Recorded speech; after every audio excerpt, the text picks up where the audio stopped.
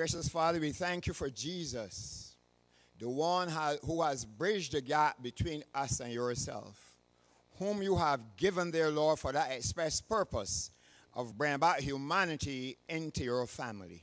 We thank you, dear Lord, for his wondrous work in so doing, for his humility, for your forgiveness, dear Lord, that tells us that you do not reckon our sins against us anymore, but you have thrown it into the sea of forgetfulness way behind your back, and we are free in Jesus Christ.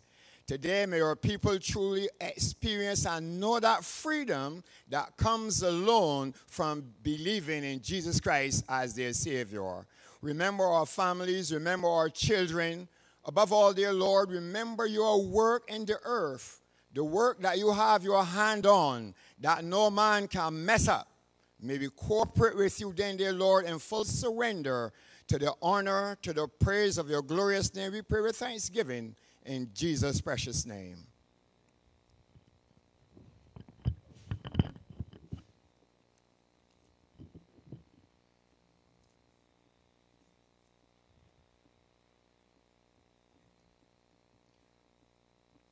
Has everyone a handout?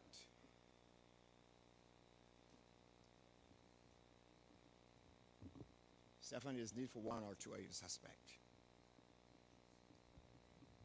Okay, let's get going.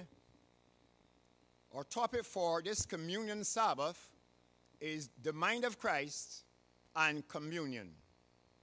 And just now our scripture reading reminded us of what the mind of Christ is all about.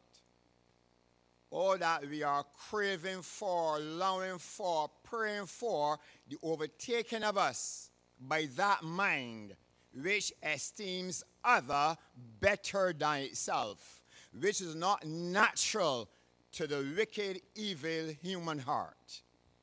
The mind of Christ and communion. 1 Corinthians chapter 11, verse 23 to 29, I read, "For I have received of the Lord that which also I delivered unto you, that the Lord Jesus, the same night in which he was betrayed, took bread. And when he had given thanks, he brake it and said, Take, eat, this is my body, which is broken for you. This do in remembrance of me. After the same manner also he took the cup when he had supped, saying, This cup is the New Testament in my blood. This do ye as oft as ye drink it, in remembrance of me. For as often as ye eat this bread and drink this cup, ye do show the Lord's death till he come. Wherefore, whosoever shall eat this bread and drink this cup of the Lord unworthily shall be guilty of the body and the blood of the Lord. But let a man examine himself, and so let him eat of that bread and drink of that cup. For he that eateth and drinketh unworthily eateth and drinketh damnation to himself, not discerning the Lord's body." The first uses of the emblems of the communion, the bread and wine, brought to view in the sacred scriptures is found in Genesis 14, 18 to 20. Let us read this passage together. Genesis chapter 14, verses 18 to 20. Can you find it in your Bibles? And let us read it together. Okay, I believe that we should have it by now. Verse 18 to verse 20. Again, on the count of three, so we come in unison. 2, 3. And Melchizedek, king of Salem, brought forth bread and wine, and he was the priest of the Most High God.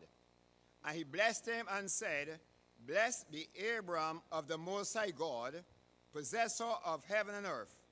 And blessed be the Most High God, which have delivered thine enemies into thy hand. And he gave him tithes of all. This was a celebration of victory over the foes. And please notice how God's people celebrate victory. It was not merely eating and drinking, but eating and drinking the sacred emblems of the glorious victory achieved. What makes this even more distinct as a sacred and solemn service of thanksgiving, that is, of giving thanks, is the fact that Melchizedek, the priest of the Most High God, was present. Scripture says, and he was priest of the Most High God. And he it was that brought the bread and wine. And further, Abraham, the servant of the Most High God, offered his tithes to the priests of the Most High God. So watch what we're having here in this essence. We're having the priest of the Most High God, the servant of the Most High God, and the Most High God in this whole issue. So what kind of celebration you think this could be? You think this could be a spring garden celebration, brethren? No, this was a solemn, sacred communion service, I dare say. Bread and wine as emblems of the victory of Jesus Christ. Have you ever thought about it? But something more intriguing as we get going. Notice that there was no feet washing ceremony involved. This indicates that there was no animosity, separation, divisions, etc. between the two representatives of the Most High God, but rather an oneness with God and with each other. I want to pause for emphasis there. There was no need of foot washing there, because you're going to see that foot washing is for a particular purpose. The priest of the Most High God and the servant of God were in perfect unity and unison, and there was the Most High God with them. Therefore, there was no foot washing. Wow. What is that saying to us? And we're going to see something as we go on, so I want to crave your attention, to pay a little attention. I know some of you are not interested, but I want you to pay attention. The washing of feet is the acknowledgement of separation caused by envy and strife, which separates us from God and one another, our brethren, and must be put away. That's the first thing I want you to get. You wash feet because there is separation, division, as a result of envy and strife, which must be put away. We must therefore wash the feet of the ones from whom we are estranged, or where there is a strained relationship. And today I want you to get it through your cranium very carefully. Foot washing is not about washing your friend's feet. It is washing the one who you are abhorrence, variance, strain, or estranged from. And we're going to see that clearly in the Word of God. Too often we rush and take out our friend's feet when we know there's somebody that has something against us or we against. That is not in the will of God. You see, brethren, communion is more grave than you imagine. And foot washing, it is taken to a new level by him who introduced it. I want us to get it today. And therefore, from now, begin to imagine who you are, quote unquote, some kind of difficulty with. That is the person you need to go, or else do not interfere with the emblems of the wine and the bread. But let us get going more directly. The object of the foot washing ceremony. The foot washing ceremony was designed by Christ to teach, among other things, two important lessons. One, forgiveness, and two, humility. Forgiveness, the first important lesson. The washing of feet is the acknowledgement of the contamination caused by sin and is indicative of the putting away of envy and strife, which separates us from God and our brethren. This act is one of the most significant in the communion service because it says that having been forgiven and restored by our Heavenly Father, we have forgiven and restored our brethren who have trespassed against us.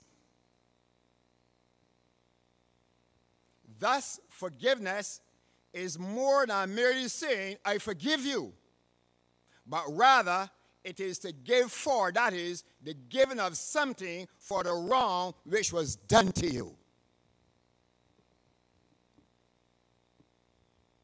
Forgiveness, therefore, is the act of restoring, renewing relationships, replacing confidence in the one who has done you wrong. That's what it's all about. And we're going to see him who is forgiveness embodied, his behavior. This is the level at which God functions, and those who have his mind, the mind of Christ, will similarly function. I can hear the soul behavior on this principle which is foreign to the natural man.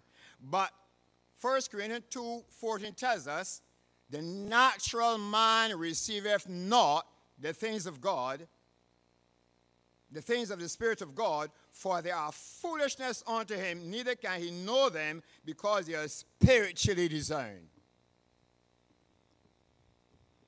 Let us look at God's forgiveness.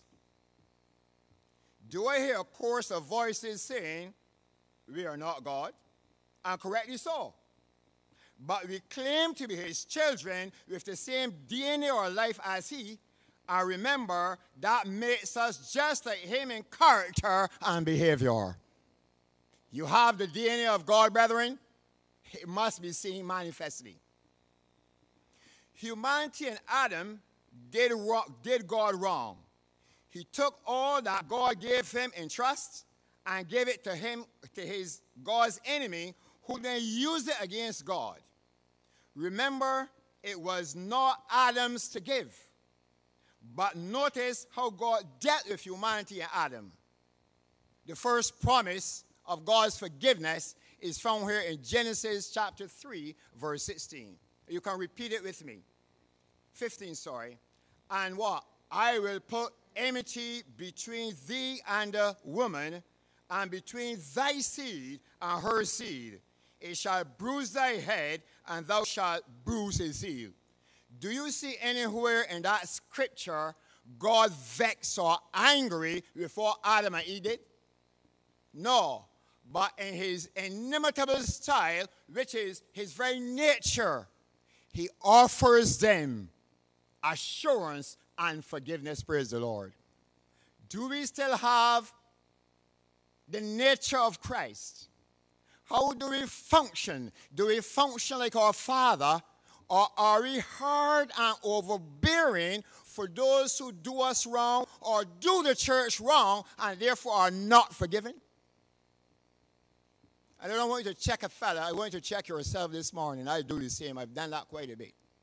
We like to look at other people. For God's sake and your own safety this morning, brethren, look at your own self by the Spirit of God.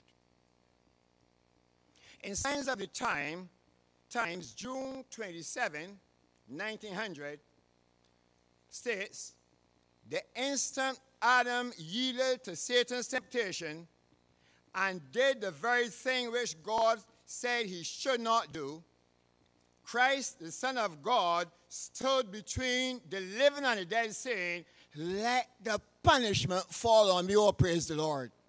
Note the behavior of God. They did it against God, and immediately God said, I found the sacrifice. And Jesus said, I will bear the punishment. How many of us bear the punishment of those who have done us wrong or who have done the church wrong? What is our attitude to those people? To keep them off with a long stick, or do we draw them with tender compassion as Jesus has drawn us who were away from him for a long time? This morning, brethren, the Spirit of God will speak directly. I know that. He has spoken directly to me. And therefore, I'm begging you, I'm craving you, brethren, not to check others, but check our own attitude, which is our mindset. Further, she says, let the punishment fall on me. Christ says, I will stand in man's place. Not that he did not say, you disobeyed me, we'll take that. No, I will stand in man's place. Give him what, brethren? Another trial. Are you willing to give anybody another trial? Or they have to fall on the ground in front of you and do what you want done? Or is it they have fallen in front of Jesus Christ and he forgiven them? Why are you hard-hearted toward me, he, she, or anyone else? Consider those thoughts, brethren. They are very important.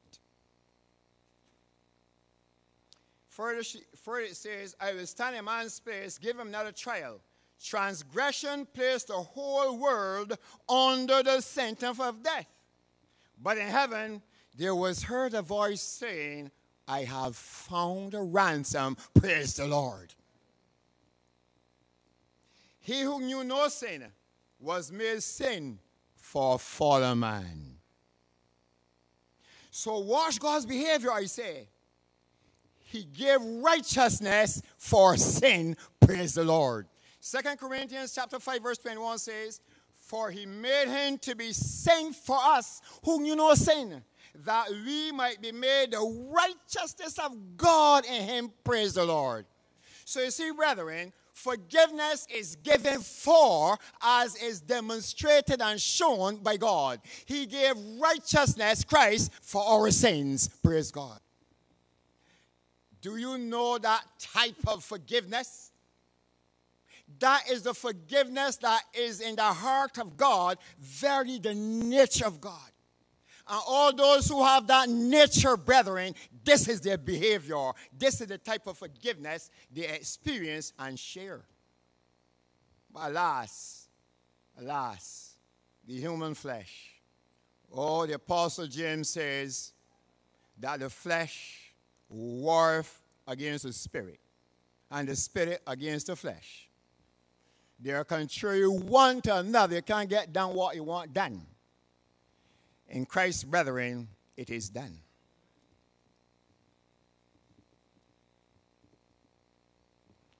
And you say that is God.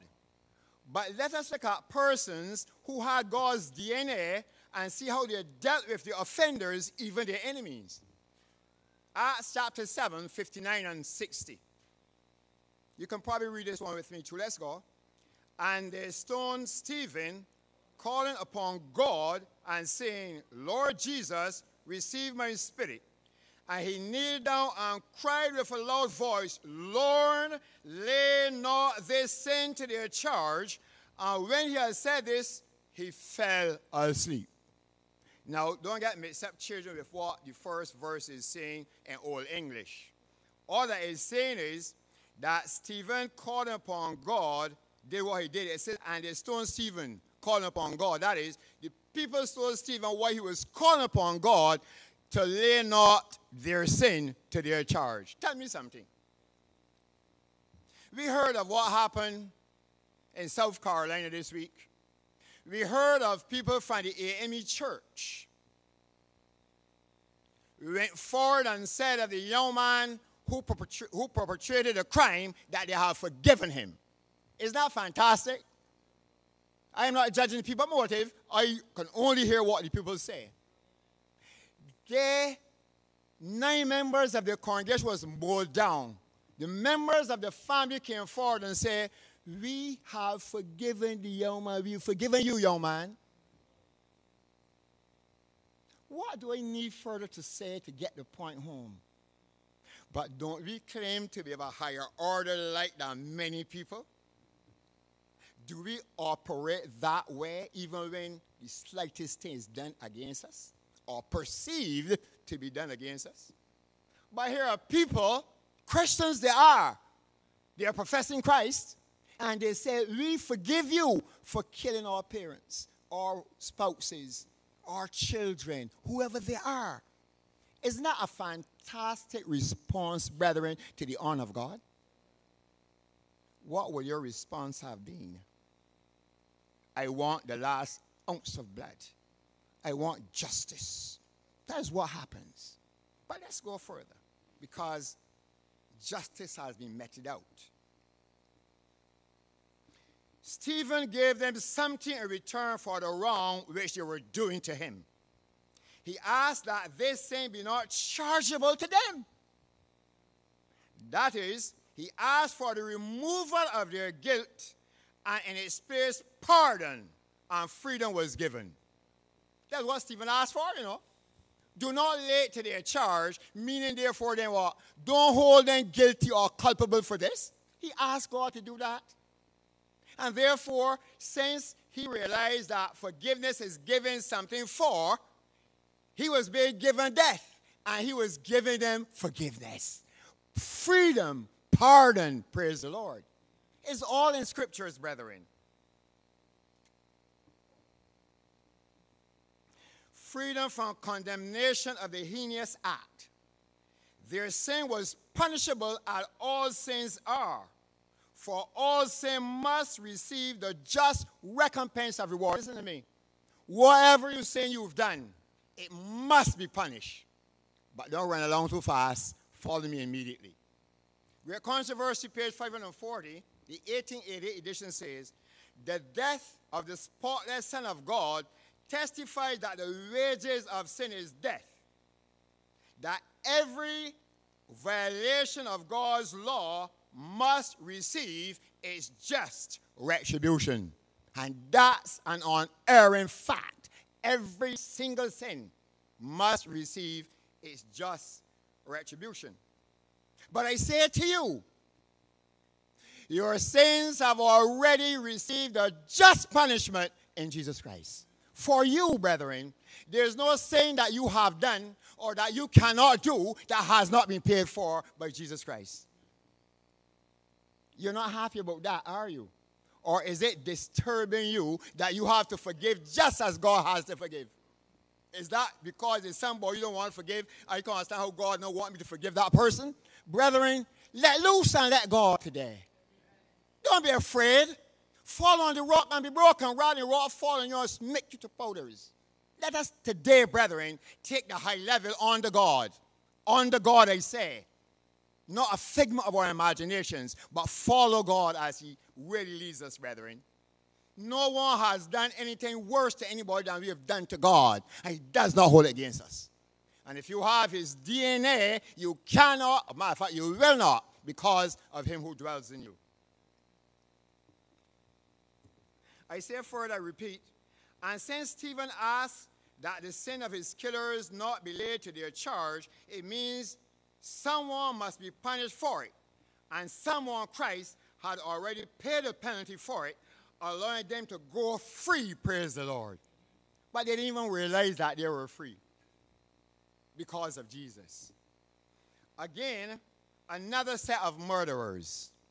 We are dealing with the worst of the worst today. Your brethren have not murdered you.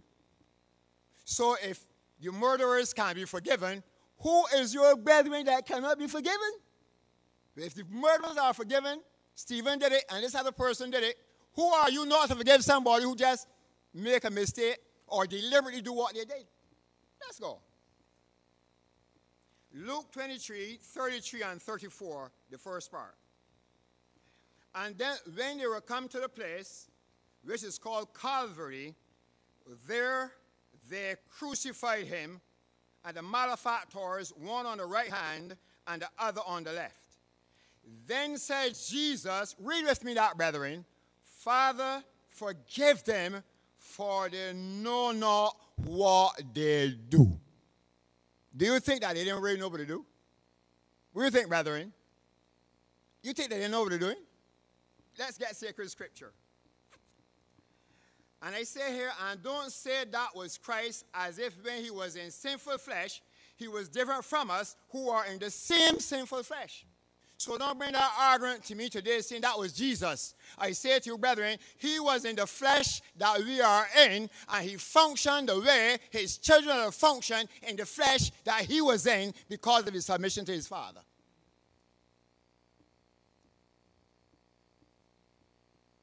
But they did not really know what they do. It is because the DNA of God was not in them that they did not know understand who the Savior was. Note my shift there immediately if you understand where I'm going. 1 Corinthians 2, 7 and 8. Listen what it says.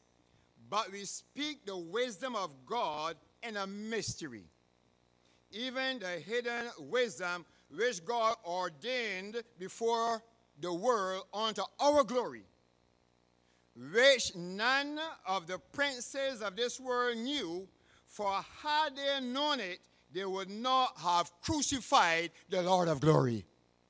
So they did not know the mystery of God. They did not know the very love and the life of God. That is why they did what they did. But you today are without excuse. We claim to know the life and love of God. And therefore, if we continue holding each other as we do and not embracing each other as God, for Christ's sake, has embraced us, we will be just like them too as well, brethren. We cannot help but embrace those who have done us wrong, because the life of God is in you, making you like God in behavior.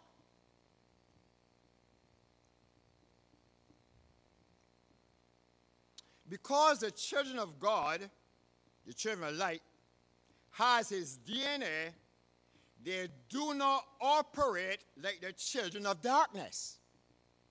Sometimes you wonder who is children of darkness, who is children of light, don't you? Yeah, sometimes those who claim to be the children of light behave worse than the children of darkness. So in essence, like Christ once said, the publicans and the harlots were going to the kingdom before you, who are classified the children of the kingdom. So really, the children of the kingdom, the publicans and harlots, who have found the forgiveness and repentance of Jesus Christ. So they are the children of God. Be careful, therefore, brethren, while pretending to be children of God, you are not, or we are not. You see, brethren, persons can only manifest the life that is in them. The truth is about it. You could only show up what is in you. That's why God and Solomon in one swoop says, out of the abundance of the heart, the mouth speaks. A person can't, like James would say, you cannot send for sweet and bitter water at the same fountain point. It can't happen. What is in you has to come out. And if Jesus Christ, brethren, his forgiveness is in you, that will come out to whoever offend you. That's the reality. And not only will it come out to, for who offend you, but you will large-heartedly forgive and embrace them. Not looking back, thinking, supposed to do it again. That is human nature. God didn't do that to us, and we did it over and over to him. Oh, wish they had time to deal with Peter, and that's 70 times 7. We must see that God's forgiveness, that God is different from humanity. God is different, brethren.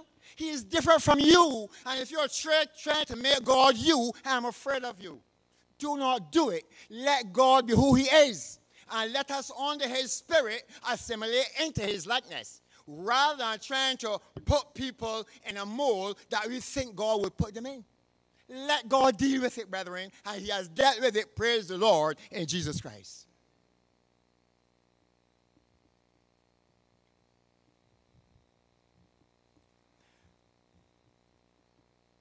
Like I said, what is in you will come out. Whom you are will show forth. Romans chapter 8, verse 14 says, for as many as are led by the Spirit of God, they are the sons of God. Only those who are God's children have his DNA in them and can forgive the way he forgives. You think this forgiveness is an easy forgiveness? God alone must live in you to forgive the way he forgives. And I thank God for, because of Jesus, that the Holy Spirit has come. The mind of Christ has been given to us. It keeps back our selfish self and gives the Father the opportunity in Christ to behave his way in our lives. That is the real deal this morning we're talking about. We're not talking about the namby-pamby thing we've done all the years. going to the one that is your friend, ignoring the one that you know you have against or has against you. And I'm speaking this as a worldwide experience to all those consider themselves to be children of God. That is not godlike. It is not.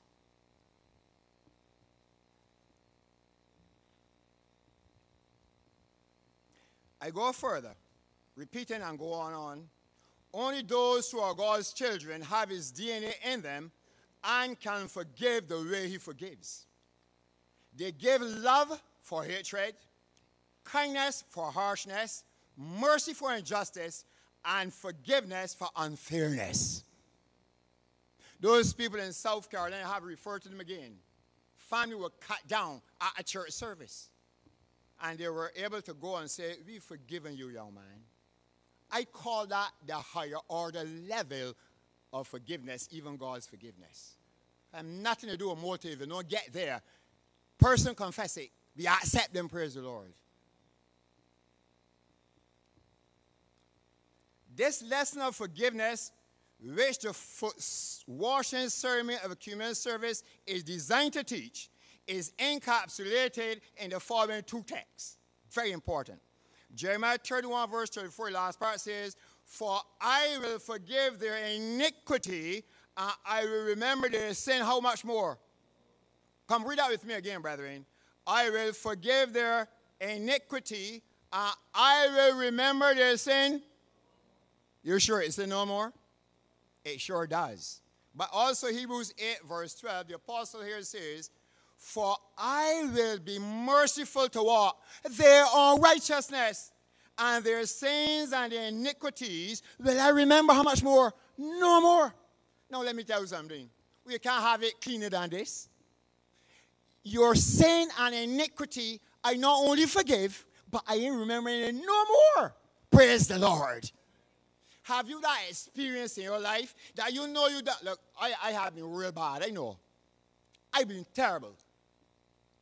But you know, I am rejoicing night and day nowadays that I have the assurance of God carries my pardon. That is what inspires me as I keep on looking. Look at how God has dealt with Austin. Might do some bad things. I tell you that. I'd be ashamed for you to know some of the things I've done. But I thank God he knew them and does not hold them against me. Praise the name of the Lord. And that is the... You see why when people know, that's why Mary was forgiven so much, she could rejoice. And Simon, who didn't accept the forgiveness, was angry at her. Think about it. When you are forgiven, you know you're forgiven, might you feel good. Because it's not against you anymore. I thank God in Jesus Christ for that. Oh, brethren. The terms, I will forgive their iniquity, and I will remember their sins no more, mean one and the same thing, which is, I will not hold your iniquity and your sins against you. They will not influence the way I treat you. Brethren, how do we treat people based on what they have done to us? Look, you get real. Don't try to hide up nothing now. You know that you like to look back on people's behavior towards you and say, you know what you do to me? Oops. Is that not your experience at some time? God is calling us to come on a little further. That is not how I function. I do not even allow the sin that the person have done to me to influence me in dealing with you. You know, not even the influence of it. But we have a long way to go, so I'm going to keep going by the grace of God. Going further, likewise, God's children do not hold the wrongs done against them by each other or by their enemies. They are not influenced by the wrongs done to them. Matthew 5:43-44. I love this. Read that italicized portion with me, church. I want you to be with me definitely. Let's go, ye. Ye have heard that it have been said, thou shalt love thy neighbor and hate whom? But I say unto you, love your enemies, bless them that curse you, do good to them that hate you, and pray for them which despitefully use you and persecute you, that what? That ye may be the children of your Father which is in heaven, for he maketh his sun to rise on the evil and on the good, and sendeth rain on the just and the unjust. The highest evidence of the character of God is right in this text, brethren. Doing good when wrong is done to you. That is the evidence that God lives in a man or a woman or a child. Let me tell you, it doesn't get higher level than this. You know what it is to forgive some person who has deliberately, calculatedly done something wrong against you and still continue to do it when you are forgiving them? Let me tell you something, brethren. We ain't much yet what God is all about. We talk about fancy talk with character of God. We don't have a clue about it because we don't experience it and demonstrate it to those who really are against us in a direct way. Even our family or relatives who are not against us, we hold things against them. Because she do so and so yesterday, she might do it again today. But this is the enemy, brethren. This church has to be awakened to come to a higher level. The talk about the character of God must stop and must be seen rather.